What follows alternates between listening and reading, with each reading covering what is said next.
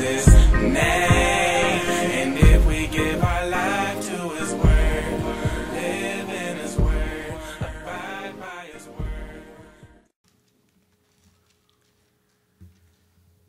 I will give thanks to thee, for I am fearfully and wonderfully made.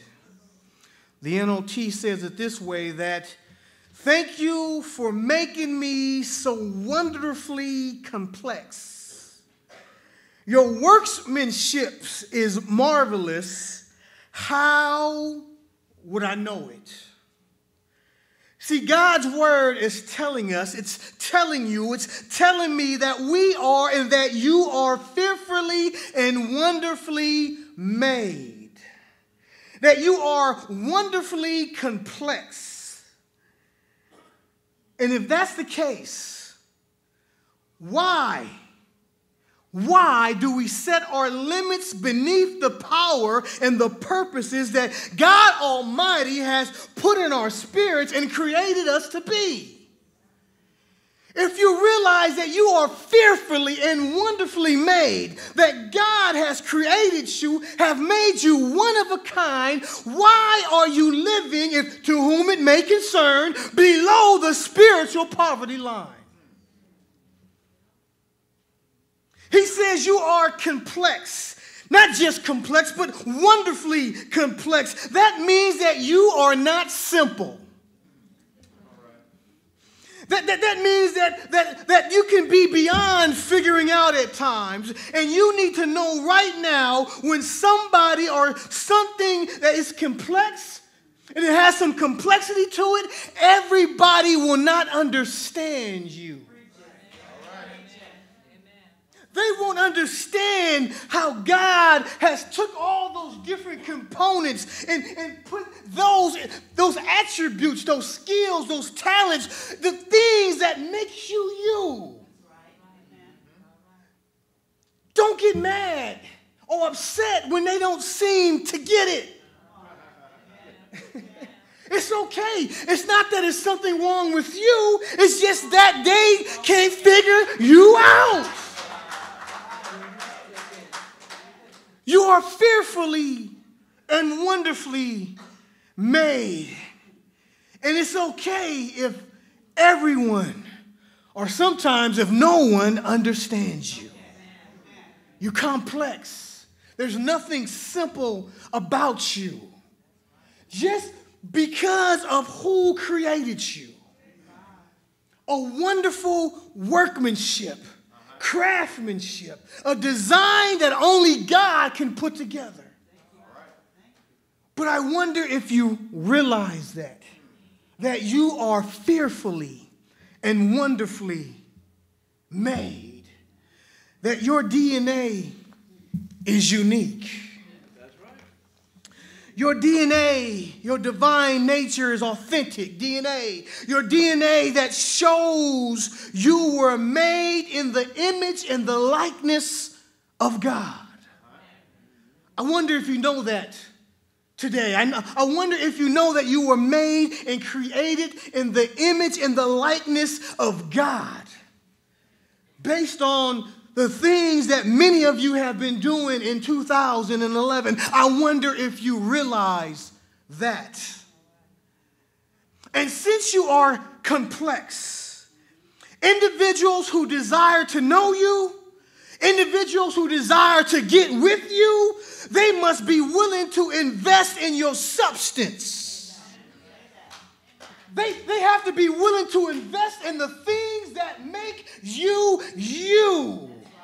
They have to be ready to make some deposits in you and not just withdrawals.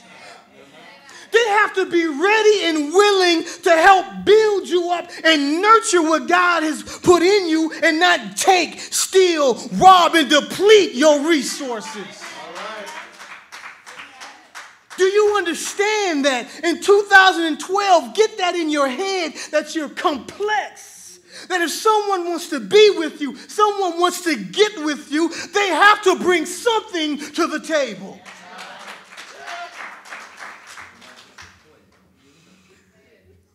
You You have to understand your DNA, your complexity. You have to understand what makes you you. It means that people need to take time to learn who you are. You can't learn who someone is on those one-night stands, those one-night hookups, those hit it's and quit it's. They need to want to take time to learn who you are, to understand and try to figure out how God has made you and shaped you. They need to show an interest in that. Because if they don't show an interest in that, you don't need to be with that person. You don't need to be with him. You don't need to be with her. People need to take the time to try to get to know you. And if they are not willing to do that, it just shows that their simplicity cannot match up with your complicity. Oh, let's move, Lord. Let's move slow. How many truly appreciate how God has fashioned you? I don't even know if you ever thought like that before. Have you ever thought like that before? Do you appreciate how God has fashioned you? How God has molded you? How God has crafted you? How God has shaped you? That should make you want to honor and cherish what God has blessed you with. When you take the time to try to figure out and appreciate how God has made you, you should then appreciate and honor and cherish what he has allowed you to have. You have been bought with a price. Your life is not your own. I know you think the body is yours, but it all belongs to God. And if you appreciate what God has done, a lot of you would treat yourselves better, respect yourselves more, and you... Yes, sir.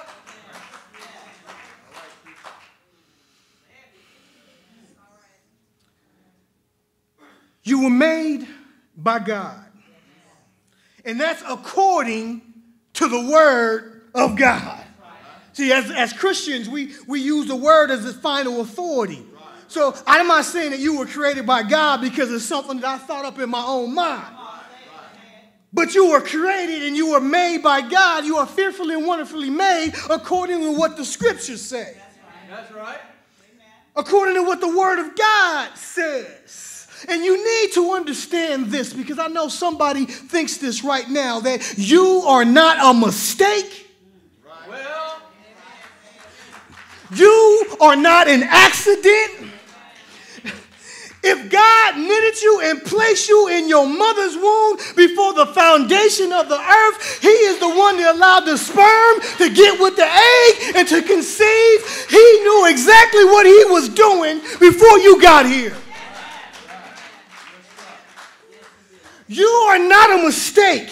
You are not an accident. I don't care what your mama said. Yeah, you overheard them talking at the table when they got drunk that night. You overheard somebody. Yeah, you heard what they said. You are here for a purpose and you are here for a reason.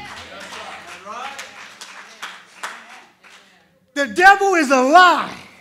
And the truth is not in him. In 2012, you need to know that God shaped you. God molded you, that you're not a mistake, but you are part of his master plan. God is the one that makes you who you are. He's the one that makes you unique. There will never be another person on earth like you. There will never be another person on earth like Manny. Another person on earth like Tareem. No one like Isha. When you gone and out of here, that's it. There was nobody who could be you but you.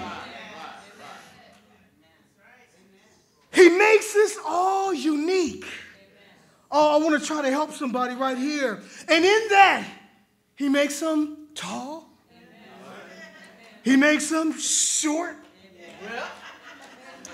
He makes some skinny. He makes some fat. He makes some with long hair, short hair, quote unquote good hair, nappy hair, light skin, dark skin. God makes everybody unique. It's God. So many people are spending fortunes trying to be something or someone that God has not created them to be. If God wanted you to have blue eyes and partner, you would have had blue eyes. If God wanted you to be white, then you would have been white. If he wanted you to be Hispanic, you would have been Hispanic. Take off the platform shoes because you're supposed to be 4'9".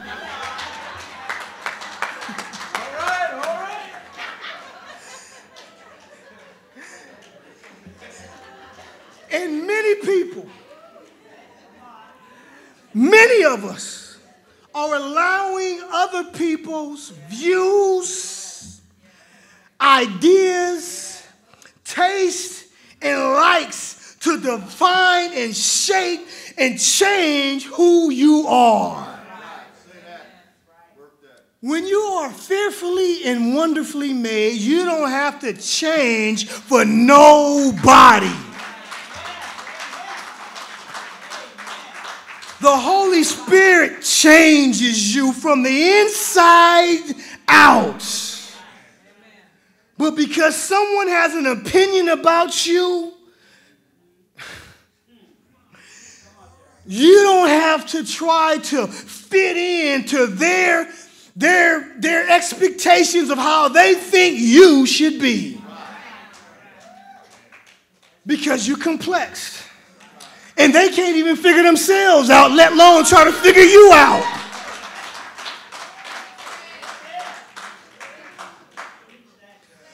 My young sisters, you need to know you are who God wants you to be.